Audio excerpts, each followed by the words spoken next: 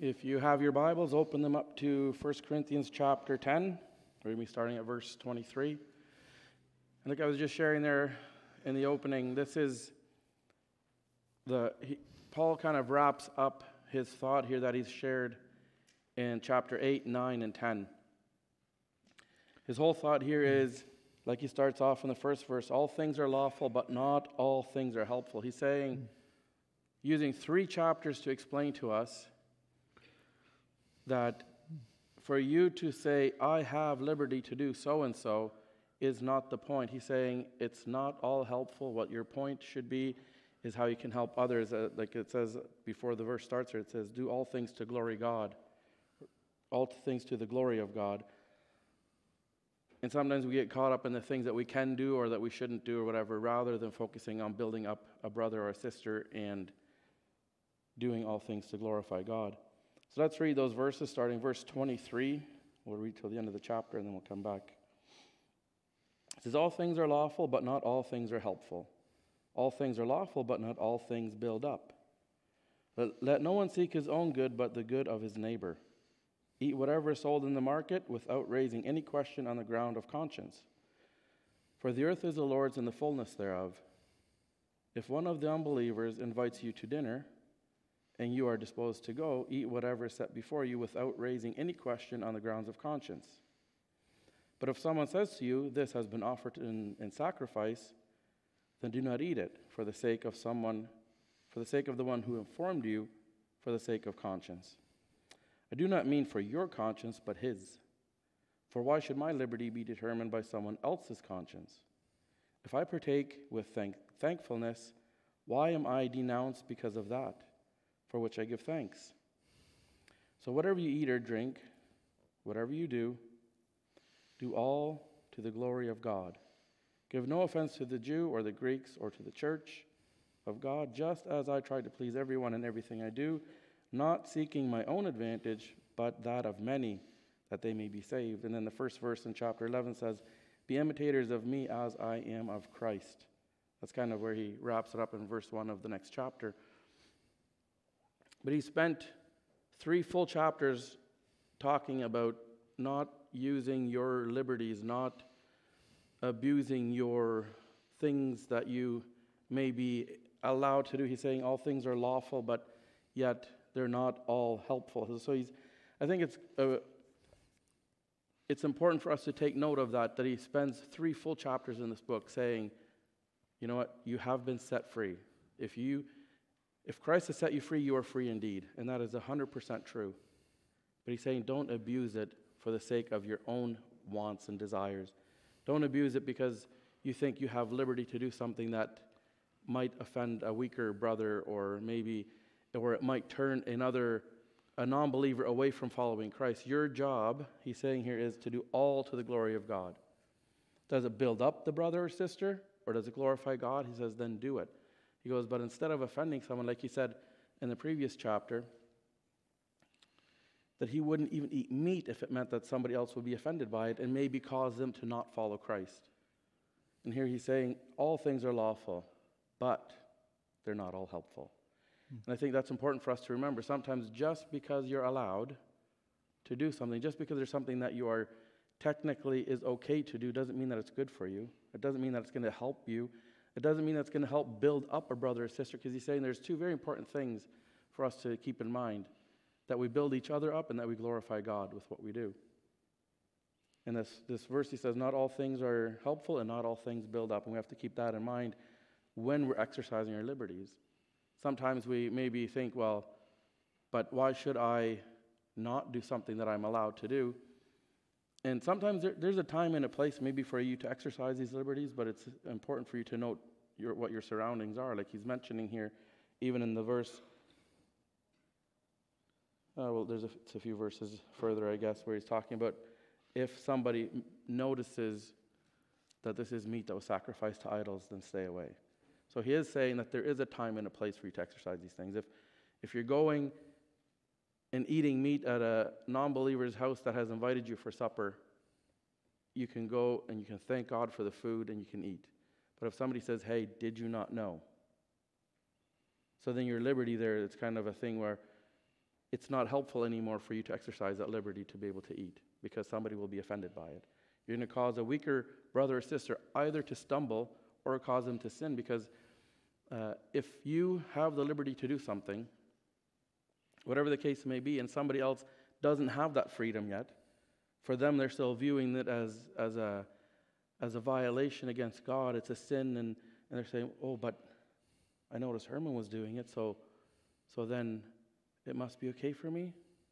Then I'll take part too, but my conscience still isn't allowing me to do it. Now I'm sinning against my own conscience because somebody else is doing it. And that's kind of what he's talking about here.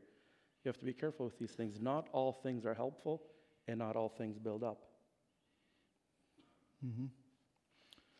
Yeah, this is a good chapter here. I think it is good, like you pointed out, that Paul did stress this, and stressed it because it was happening within the church. Remember, the letter to the Corinthians was written in answer to their questions, right? So they were questioning Paul about some of these things, like why should I be restricted by my fellow man's liberties? You know, why can't I just do what I want to do? Like what's the purpose and reason why I should limit myself? And Paul very clearly says that we ought to seek the good of our neighbor. So he says, as a Christian, our focus is not to just plow through this life doing whatever we think is best for us. And we know in our day today there's Christians that go this direction, and we know that you guys probably even know of people in your life who question any standard you might have. And they might say, why do you do that? You know, you don't have to do that. I mean, we have liberty to do all these kinds of things. And so they'll participate in some really ungodly things. Like I know of believers who, for some reason, have now thought that it's okay to use nasty language, like even curse words, and are now under the impression that, I have the liberty. I'm not controlled by your convictions and those kinds of things, right? And so people will come against you for having a standard, and they will live their life blatantly disregarding the conscience of other people, whether it's alcohol, whether it's cigarettes, whether it's swearing, like all these kinds of things. People will say, well, who am I to be governed by your convictions? If I feel I have liberty to do it, then I can. And Paul says, wait a minute, even if you did have liberty, recognize that we're called in this life to build up our fellow believer. We're called in this life to not just live a life for ourselves, but to consider our neighbor. And how is my actions going to affect them? For example, Brother John Bamman here shared with me sometimes that when he first became a believer, he continued to smoke cigarettes and thought it was okay, till one day someone came and approached him and said, you call yourself a Christian and you smoke cigarettes? And it gave John reason to consider what he was doing, and recognize that some people did not have liberty. And even though I don't think he looked at it as a liberty matter, but maybe didn't feel convicted yet at that point. But as soon as he heard that, he started to think, oh, my actions affect other people. Right, John? That's the day I quit smoking. Yeah, amen. That's the day he quit smoking. And so I appreciate John often sharing from his life. We get to have that privilege often when we meet with him. Anyways, just kind of thinking about that in this regard here. And then he gives an example, right? He recognizes that these people were all familiar in the Corinthian church with this meat market. And so people would go buy meat at the market, and some of the meat would maybe not be sacrificed to idols. Maybe there was a section, maybe the higher price section was the meat that wasn't sacrificed to idols. Maybe that was the fresh meat or whatever. But there was a section that everybody knew that was meat sacrificed to idols. But maybe it was on discount and it was cheaper or something like that, and poorer people could afford to buy that kind of meat. And so Paul says, when you're going into somebody's house, don't even ask questions about where this meat came from. It doesn't matter, that it was put on someone's altar. I mean, all things, like he says here, all things, the earth is the Lord's and the fullness thereof. Everything belongs to God. So don't be so caught up in those things. So if somebody invites you to dinner, if an unbeliever even invites you to dinner and you're disposed to go, eat what is set before you. You don't need to sit there and ask, oh, which table at the market did you buy this? Did you buy it at the table that wasn't sacrificed to idols, or did you buy it at the discounted table where everybody knows that it was sacrificed to idols, right? And so he says, don't even raise a question. But maybe there's a third person that's invited to that dinner, and they're sitting there, and they're a new Christian, and they're looking at the meat, and they're looking at the label on there, and they're like, oh, I know that label, and I know where it comes from. I know that comes from the table where the meat is sacrificed to idols. And I just can't believe that as Christian people we would subject ourselves to eating from that kind of food. And so he says, for that person, consider, for the sake of conscience, he says, I don't mean your conscience, I mean his conscience.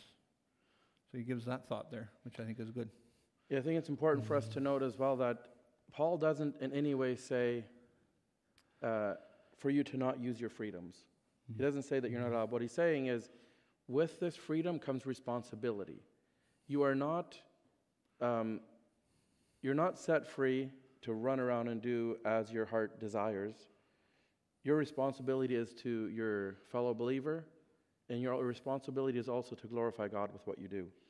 So there's always a few questions you have to ask yourself when you're doing something, when you're indulging in something that some may seem or deem as being wrong or sinful.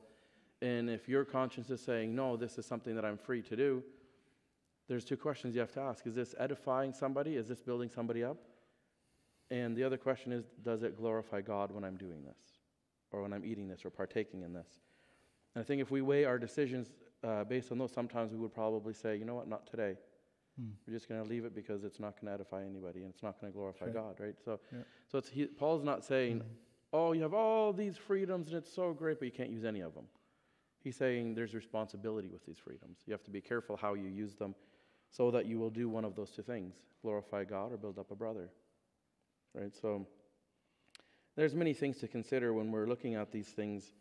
When he says all things are lawful, he says, but will they lead to freedom from slavery, to a sin or whatever? Are you going to be, by exercising this freedom, is it going to set you free from an addiction or slavery to, or in bondage of some sort? It's lawful, but will it make somebody else stumble if you do it? If the answer is yes, then you need to reconsider. Will it build somebody up, or will it tear them down? And then the other thing is, will it help to win somebody who is lost and without Christ? Will it help them to see that God is good and they want the salvation that you have? So you have to consider these things when you're weighing out what these freedoms look like in your lives. And if the answer is that this will not benefit anybody and it's not going to glorify God, or it's not going to be showing somebody to the love of Christ in such a way that they're going to want what you have, then you need to reconsider why you're taking part in it, even though there is freedom and liberty to do so. Yeah, so if you look at verse 29, Paul anticipated the fact that with what he would say here, they would actually come back with a question. And so their question may have been, why should my liberty be determined by someone else's conscience? If I partake with thankfulness, why am I denounced because of that for which I give thanks? So Paul likely anticipated this, and he puts this in there so that they would know that somebody who asked this question, I've answered this in the thought that consider that not all things build people up. And so one of the thoughts maybe that we ought to consider here too is that we should balance Scripture with Scripture. So, for example, the thought, why should my liberty be determined by someone else's conscience? Maybe Maybe you feel like God has given you liberty in some areas, and there's maybe religious people in your life that are telling you, oh no, in order for you to be a devout follower of Jesus, this is what you have to wear. This is what you have to do. For example, some people might say, in order to be a devout Christian, you have to go to church on Sundays. Does going to church on Sundays demonstrate that you're a devout Christian? Does it? Interesting thought, right? There are many religious people that will never miss a Sunday. In fact, all of their life, they will never miss a Sunday morning service. Do they do it because of their faith in the Lord, or do they do it because they want to make sure people are watching them? So I'm not saying that going to church isn't important. I think it's very important. And I think as Christians, we ought to desire to fellowship with our brothers and sisters. And we shouldn't be forced, though. We shouldn't be obligated. We shouldn't think that I have to go to church. If I don't go to church, Christ will reject me. That's not what church is. We go to church because we want to be there. We want to fellowship with God's people. We want to hear from the Word of God. We want to apply Scripture to our lives. We go there because we want to go there. And so somebody, though, might be in your life and might say, well, you have to go to church. If you don't go to church, that means you're not going to be a Christian. So people might impose upon you religious duty. They might impose upon you a dress code. And they might say, when you go to church, this is how you ought to dress. And they might make you feel like you ought to do everything the way they do it in order to be a more devout Christian.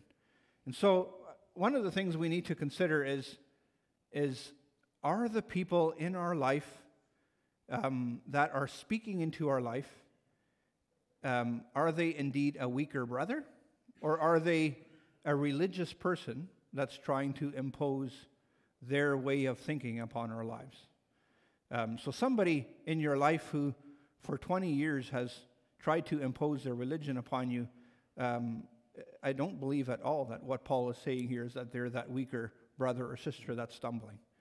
Keep in mind that a weaker brother or sister would be one who would be new in the faith and would have probably a background such as these people did, where they were probably scarred, they were probably really hurt, and maybe they were caught under the bondage of religion for many years. And so now they had finally come to freedom.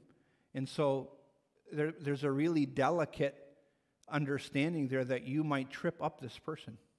This is not talking about the legalistic religious person that is trying to put heavy burdens upon you like the Pharisees did, that they can't even adhere to themselves. And so Paul says here, why should my liberty be determined by someone else's conscience? He says, if I partake with thankfulness, why am I denounced because of that which I give thanks? So the understanding is, consider those thoughts. Don't allow somebody's preferences to weigh you down and burden you, but also consider very carefully that you ought not to trip up someone because you think you have the right to do whatever you want to do. So, I mean, all of Christian life is a balance, isn't it? It's something that we deal with on a regular basis. Yep, for sure. If you're looking at verse 31 and 32, or part of 33 too, I guess, says, whether you eat or drink, or whatever you do all to the glory of God. So there's, again, what we were talking about before, that you're balancing out whether you're glorifying God or not by what you're doing. And then he says a few interesting things here in the next few verses. He says, give no offense to Jews, which are the religious group, or to the Greeks, which are the unbelievers, or to the church, which actually are part of your family if you're a born-again believer. He says, just as I try to please everyone in everything I do. Does it sound to you like he's saying, I'm a people pleaser? Make sure you do whatever so you fit in everywhere? Well, you could look at it that way, right? You could. What do you think he's trying to say here? Yeah, so one of the things we have to look at is that whole verse. So just as I try to please everyone in everything I do, and then notice this, not seeking my own advantage. A people pleaser is looking after who? Himself, right? When you're a people pleaser, you want people to praise you, to say good things about you. You want to be well liked so that your popularity ratings go way up. And Paul makes it very clear here. He says, I please everyone in everything I do, but not to my own advantage. It's not about me. It's not about the way I live my life. And I think that's that goes far enough, right? Yep. Yeah, so he says, like when you're thinking of that train of thought, he says to the Jews, he doesn't do it to the Jews. They're this religious group that he could very easily turn off completely from listening to anything he has to say. If he says, your rules and your religion means nothing, I am free and I can go my own way, then they're going to say, this guy's lost and we have nothing more to do with them. But he's saying he doesn't offend them, he reasons with them. Yeah. He makes sure that he doesn't cause an offense there, that he doesn't have that open door of communication there. Same with a non-believer. If you're trying to get a non-believer to come to church, if you're trying to get a non-believer to accept Christ, and you're being very difficult about it, about how they're going to hell, and you're on the straight and narrow, and you're just kind of, I don't know, maybe bad-mouthing what they're doing, you're saying you have to do what I do. He's saying he doesn't offend the non-believer or the religious group, and he's very careful. He also mentions, or to the church of God. He doesn't compromise when it comes to the religious group. He doesn't compromise when it comes to non-believers. And he makes sure that within the church setting, he doesn't offend another believer. Mm-hmm. So that's why he's saying, I please people. He's not saying I'm a people pleaser, but he wants to make sure that he has that open door of communication, that he can actually minister to them and not close his doors just because he's taking advantage of his own liberties. And like you're saying, not to his own advantage. I think that's a very important key in that whole train of thought there, because a people pleaser does 100% everything that will benefit him or her. Mm-hmm. And in the long run, it doesn't work out because you have so many different groups of people and you're fitting in everywhere. And then soon you forget which one who's actually really you, right? You're running yourself in circles and it doesn't benefit you anymore, because at the end of the road, there's destruction there because you have no idea anymore where you're up to. Paul's saying he doesn't worry about any of those things. He's true to God. He says, not to my own advantage, but that of many, so that they may be saved. Amen. Yeah, that's his motivation. Like, I think if you look at his thought here, his motivation is that people would be saved. If we were looking from the outside in, you might look at the Apostle Paul and say, what a hypocrite.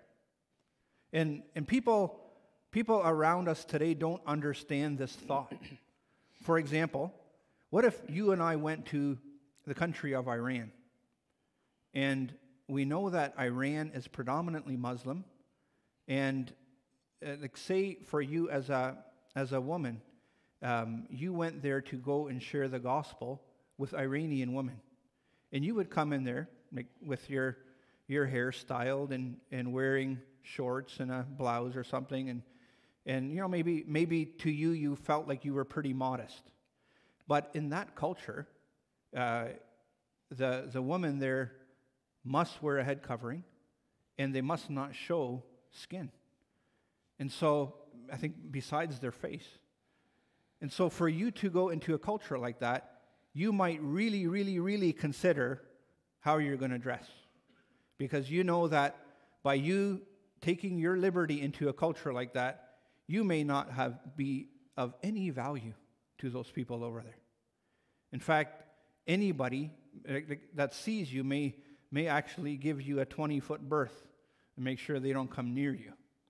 Your witness may not be very advantageous to you because of what you are wearing, which is interesting, right? For example, too, if like I think I shared this with you last time already. If I went to certain Mennonite colonies in Mexico, and I might have the liberty here in Canada to wear shorts and a t-shirt.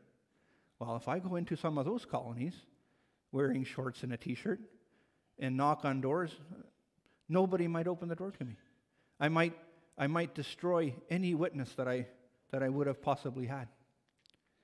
And so, to the outsider, Me going to Mexico and dressing differently than I do here in Canada might look like hypocrisy, right? Like, why is he doing that there and not here? Well, people could have accused the Apostle Paul of that too, because to the Jew he became as a Jew. You know, what did that mean?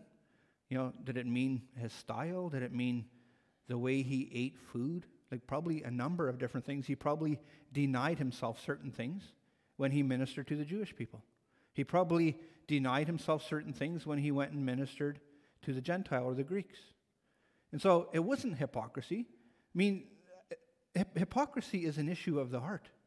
And Paul is saying here, no, that's not what I'm doing. I'm not that kind of a people pleaser. What I'm trying to do is I'm motivated by saving souls. And I'm willing to do whatever it takes to not throw off people, to not in any way prevent people from hearing the gospel. He says, my desire is that they would be saved. And then he says to you guys, and he says to all of us, be an imitator of me. What, Paul? Be a hypocrite like you? No, that's not what he's saying. He says, be an imitator of me, just as I am of Christ. Wow. Inspired words of God. Yeah, and if you look at that for a second, he says, be an imitator as he is of Christ. And if you look at the life of Christ, when he was ministering to Pharisees or Sadducees or the woman at the well or the beggar that comes to him or the people that are asking for him to heal their blindness or the lepers, he approaches them very differently because of who they are and what their background is. He doesn't approach everybody with the same approach either. And that's kind of what Paul is saying. Look at what the biggest benefit will be to people. He's saying you have liberty, you have freedom. That freedom comes from the blood of Christ that bought that for you. Mm-hmm. He says, so balance these things out with knowledge of your freedom and with the love of people so that you can do it not just for your own benefit, your own gain, but so that people may see and hear who God is through your life and how you interact with people. Amen. Amen. Should we close in prayer yet? Mm-hmm. Father in heaven, thank you, Lord, for the many blessings in our life. In this scripture passage, Lord, very meaningful to us. We can apply it to numerous areas in our own lives.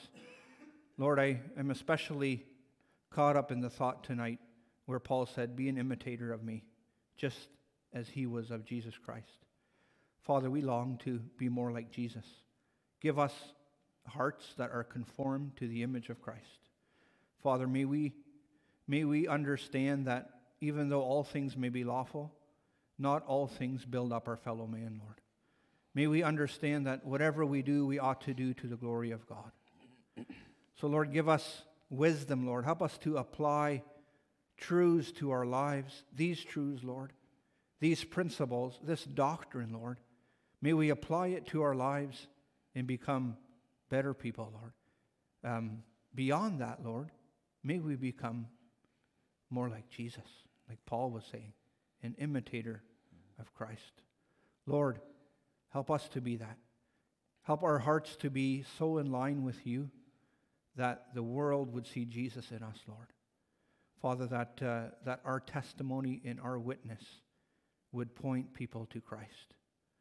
Father, give us wisdom to make the proper decisions in our life, to go in the right direction, that you would be exalted and glorified.